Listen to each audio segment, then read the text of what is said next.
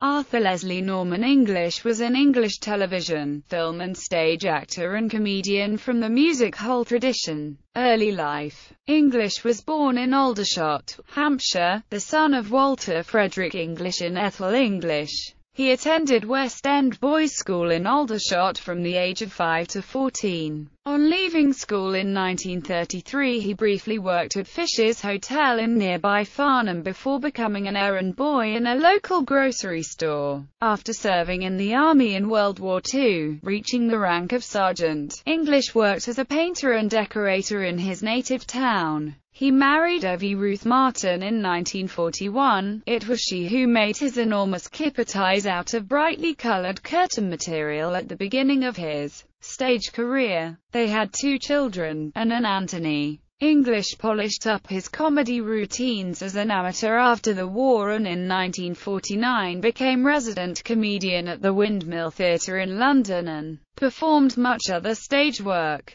Acting career. His radio work began with the BBC series Variety Bandbox, using as always his own Aldershot accent. His usual persona was a stereotypical wartime spiv, and he became known as the Prince of the Wide Boys. His usual delivery was to tell a long rambling shaggy dog story at ever-increasing rapidity without losing clarity until, at top speed, he would end with the catchphrase, "Play the music. Open the cage." Another popular catchphrase was, "Mum, Mum, they're laughing at me." He began to appear on British television in mainly comedy roles in the 1970s, and is probably best remembered for playing the truculent and bolshy maintenance man, Mr. Harmon, in Are You Being Served?, which he played from 1976 to 1985, including the 1977 film adaptation. He played Arthur, Alf Garnett's mate, in Sickness and in Health, a follow-up series to Till Death Us Do Part from 1985 to 1990.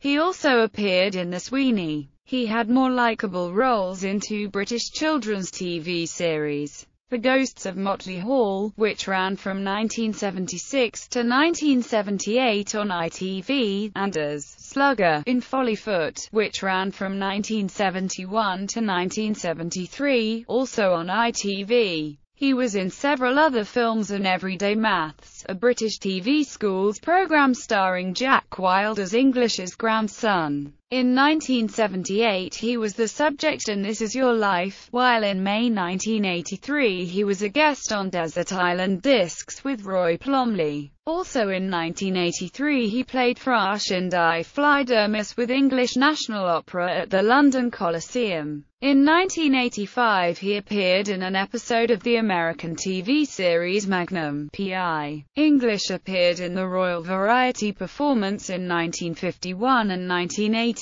He had been president of Aldershot Town FC, which had been formed out of the ashes of Aldershot FC. The new club badge depicted a rising phoenix and was designed by English. He had also been a long-standing member of the show business charity, the Grand Order of Water Rats, which he joined in 1970. A Freeman of the City of London and an honorary Freeman of the Borough of Rushmore. Personal life. Following the death of his wife Ivy, in 1977 English married a young dancer, Theresa Mann, whom he met while they were performing in a pantomime together at Wimbledon, and in 1981 the couple had a child, Claire Louise English. The performers John Inman and Jack Douglas were the child's godparents. The couple separated in 1986 and the marriage was dissolved in 1987. Arthur English died in 1995 at Frimley Park Hospital in Surrey as a result of complications from emphysema. After a funeral service at St Michael's Church at which fellow water rat Jimmy Perry read the oration, he was cremated at the Park Crematorium in Aldershot, where his ashes were later interred in a plot with those of his first wife. Selected television appearances.